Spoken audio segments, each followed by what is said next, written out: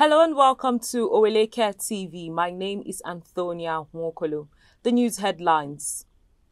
Godwin Emefiele in court to seek variation of bail conditions. Buhari defends NAIRA redesign, claims it ensured clean elections.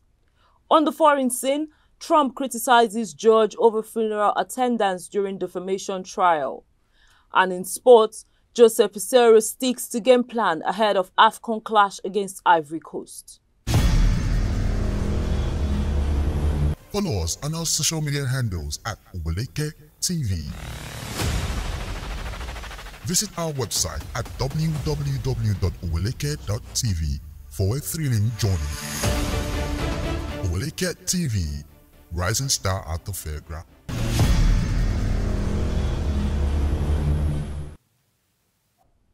Welcome back. Now the news in details.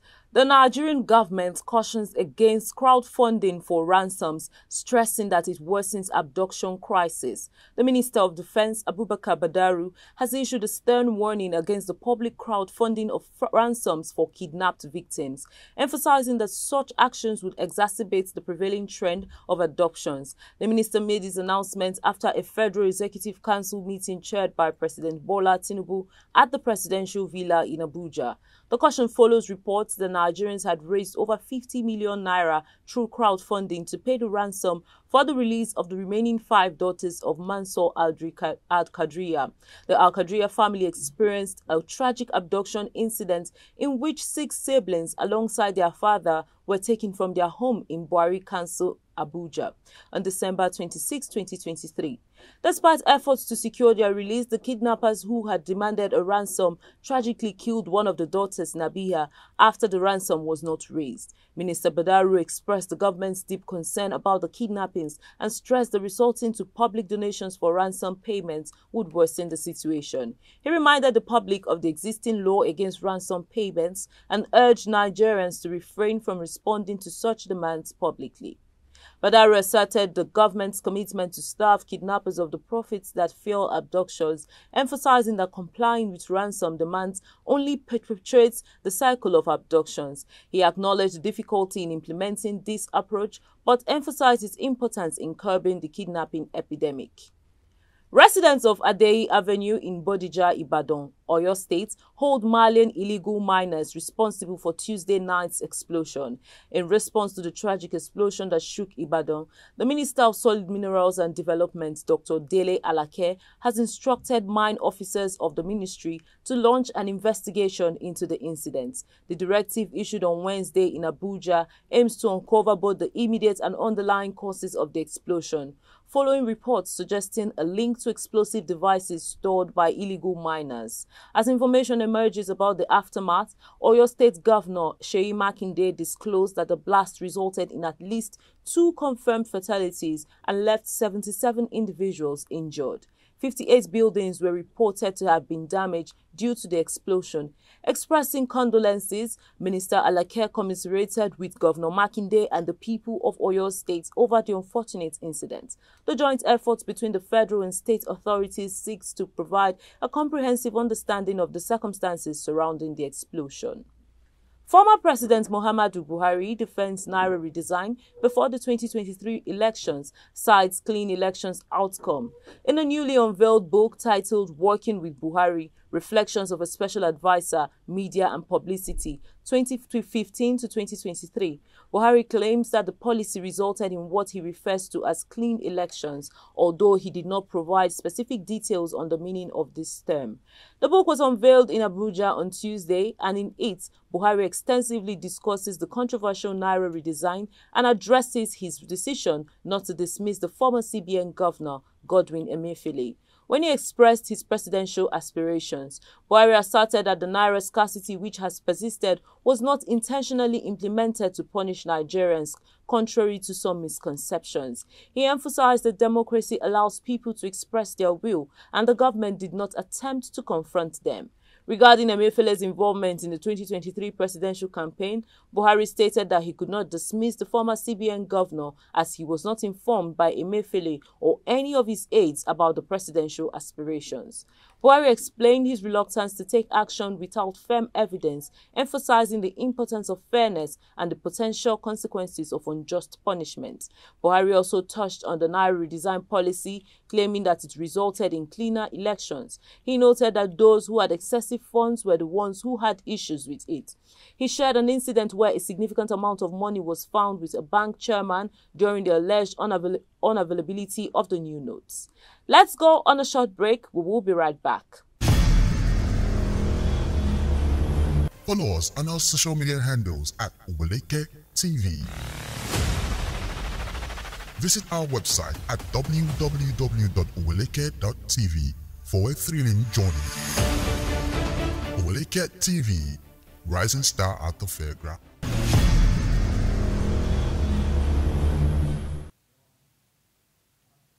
Welcome back. In response to recent bandit attacks in the Federal Capital Territory, Minister Nyesom WIKE embarks on confidence-building visits to area councils. His visit to Buhari Town, the headquarters of Buhari Area Council, includes a town hall meeting with residents, traditional rulers and security personnel. WIKE declares a strong stance against bandits and vows to equip security agencies adequately. During the town hall meeting, WIKE assures the public of the government's commitment to securing lives and property. He emphasizes the need for collaboration between communities and security agencies, encouraging citizens to share information to combat banditry effectively. WIKE also warns that informants aiding bandits will face consequences. He pledges to provide necessary equipment and support to security agencies, ensuring they have the resources needed to address the security challenges in the FCT. WIKE concludes by reiterating the government's determination to make the FCT a challenging environment for bandits. The federal government maintains that its student loan scheme will start this month, stressing that applicants can access funds within 30 days. The Minister of State for Education, Dr. Yusuf Sununu, reiterated the government's commitment to launching the student loan scheme during a briefing with the State House correspondents after the first Federal Executive Council meeting for 2024. The scheme, signed into law by President Bola Tinubu on June 12, 2023, aims to provide interest-free loans to indigent students. Sununu assured that the scheme is on track, with the website for applications almost completed. He emphasized that applicants could expect to access the loans within 30 days after applying online. The minister clarified that the criteria for eligibility include securing admission, being in Nigeria, and attending a public school. He emphasized that the initiative is intended to increase and ease access to higher education for students in Nigeria, particularly in tertiary institutions. Godwin Emefiele, former governor of the Central Bank of Nigeria, has appeared in court seeking a variation of his bail conditions. He is standing trial on 6 counts related to procurement fraud amounting to 1.2 billion naira. This marks the first appearance in court for Emefiele without the presence of stern-looking armed security personnel guiding him to the courtroom. He was released from Kuje Custodial Center on December 23, 2023, 34 days after the judge granted him bail. In the current court session, Emefiele is asking the court to review and modify some terms of his bail conditions. Justice Hamza Mwazu of the FCT High Court listened to arguments on the matter. Further details will be provided as the case progresses. The Nigerian Communications Commission has suspended its plan to bar Glo subscribers from calling MTN lines for 21 days. This decision comes after the Commission's earlier pre-disconnection notice issued on January 8, 2024, stating the approval of MTN to commence the phased disconnection of Globacom due to a long-standing interconnection debt dispute. In the latest statement signed by the Director of Public Affairs, Ruben Moka, the NCC announced the suspension, noting that the parties involved have reached an agreement to resolve all outstanding issues. The phased disconnection has been put on hold for 21 days, starting from January 17, 2024. The NCC emphasized that while it expects MTN and Glo to resolve their outstanding issues within the given period, interconnect debts must be settled by all operating companies to comply with regulatory obligations. The interconnection dispute revolves around the fees telecom operators pay each other for calls terminating on their networks. MTN and Glo have been in conflict over this fee, with MTN briefly disconnecting Glo subscribers in 2019 over a debt issue. Although Glo claims to have paid within the allowed window, there are still reported issues with interest payments. The National Assembly has reportedly intervened in the matter, and both parties await guidance from the NCC for a resolution.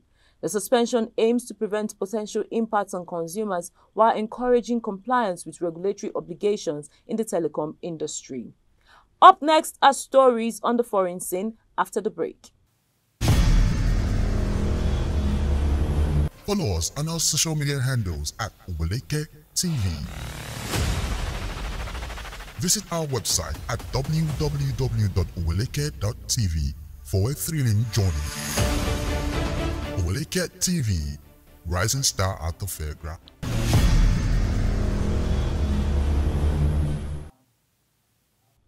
Welcome back.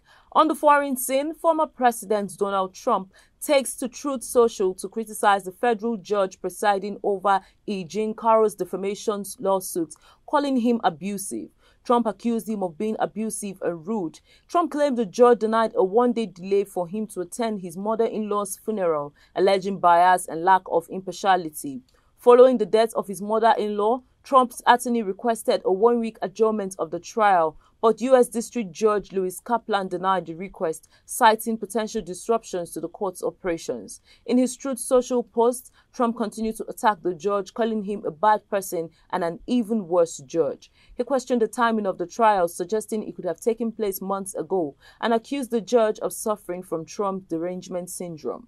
Earlier on the same day, Judge Kaplan threatened to remove Trump from the trial for disruptive behavior, as Trump allegedly talked loudly during Carroll's testimony, referring to the trial as a witch hunt and con job. In entertainment, Arnold Schwarzenegger, actor, former bodybuilder and ex-governor of California, was detained by German customs officers at Munich airport for failing to declare a valuable luxury watch. Criminal tax proceedings have been initiated against Schwarzenegger, who apparently had not declared the watch upon arrival in Munich, despite planning to leave it in the European Union. Custom authorities stated that if goods remain in the EU, individuals must pay tax and duty on them. The detention reportedly occurred as Schwarzenegger was en route to Austria for a charity auction benefiting climate initiatives and to attend the Hahnenkamm ski race in Kitzbühel, Austria. The customs spokesman mentioned that the detention process takes some time, but believed that Schwarzenegger would soon be able to continue his journey. The incident highlights the importance of declaring valuable items when entering a country to comply with tax and duty regulations. And in sports, in a pivotal group encounter in the 2023 AFCON, Super Eagles coach Joseph PESEIRO emphasizes that he would adhere to his established game plan as his team faces Ivory Coast at the Alassane Ouattara Stadium in Abidjan. The match is crucial for Nigeria having failed to secure a victory in their opening game against Equatorial Guinea. The upcoming clash marks the ninth meeting between the Super Eagles and Ivory Coast at the AFCON, with both teams having won 3 times each and 2 matches ending in draws. PESEIRO's team aims for a positive result against Ivory Coast, who won the first game 2-0 against Guinea-Bissau, to rejuvenate their campaign. A victory for Ivory Coast, currently leading the group with 3 points, secures their place in the round of 16, while a draw would open possibilities depending on the outcome of the Equatorial Guinea versus Guinea-Bissau match earlier at the same venue. And just before we go, here's a recap of the headlines. Godwin Emefiele in court to seek variation of bail conditions. Buhari defends NAIRA redesign, claims it ensured clean elections. On the foreign scene, Trump criticizes judge over funeral attendance during defamation trial. And in sports, Joseph PESEIRO sticks to game plan ahead of AFCON clash against Ivory Coast. And that's the package on our news bulletin. Kindly follow us on all our social media platforms at Oweleketv. Our website is www.oweleke.tv. I am Antonia Mokolo. Thank you for watching.